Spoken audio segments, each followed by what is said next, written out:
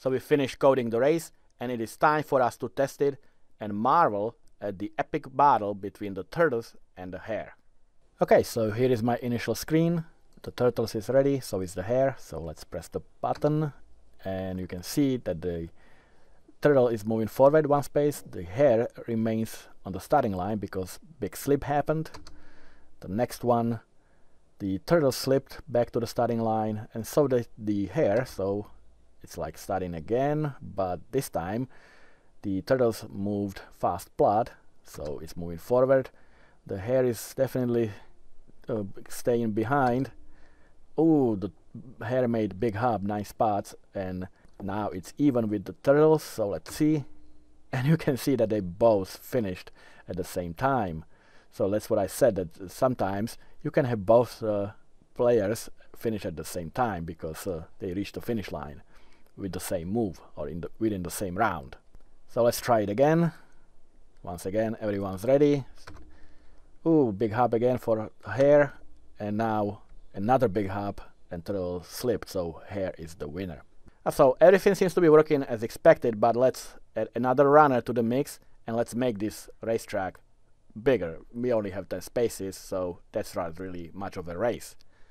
So I created a class called Pavel, so I'll be the other runner, and I also need to inherit from the runner.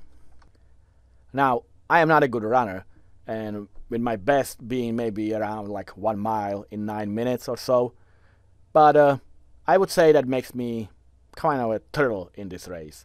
So I'm simply going to copy paste everything from the turtle class, and I'll be the next turtle.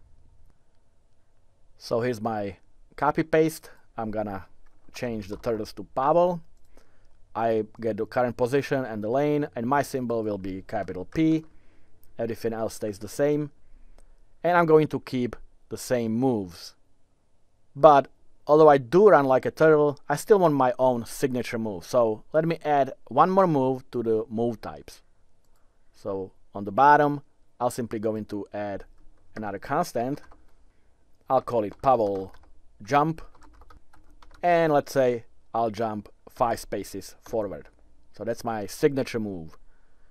So when I go back to my class, I'm going to replace, let's say I want to move 50% of the times my signature move, which is called Pavel jump. So I'll replace it with dot Pavel jump. And it will say Pavel moved, or I'll do Pavel made Pavel jump, like that. And I moved, I think, 5 spaces, right? And that's the only change I had to make for my own class. Now, since I'm adding another runner, I have to go to my track class, and the number of runners need to be increased to 3. And I'm going to make the track length, let's say, 45. And one more thing we need to add in our racetrack, I need to create an object of me. So new Pavel, and the starting position will be 0, that's the same line, but my lane will be 2, and my name will be, of course, Pavel. And now we are ready to race. Alright, so you can see everyone is ready, but it looks like 45 is a really big track for our screen. So I'm going to make the track smaller, let's say 15 only. So let's try again. I'm gonna stretch that. Yeah, that's better. So all 3 runners are ready, and you can see that the Hare made a big hop. I'm moving forward 1 space. The turtle is still at the starting lane.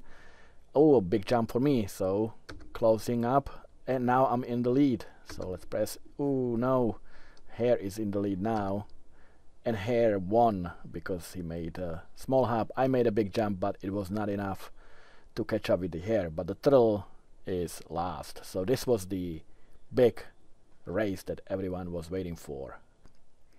But you could see now how the race works. You could see how easily it is to extend the moves and add the class of another runner, how easy it is to make the track as long as you want.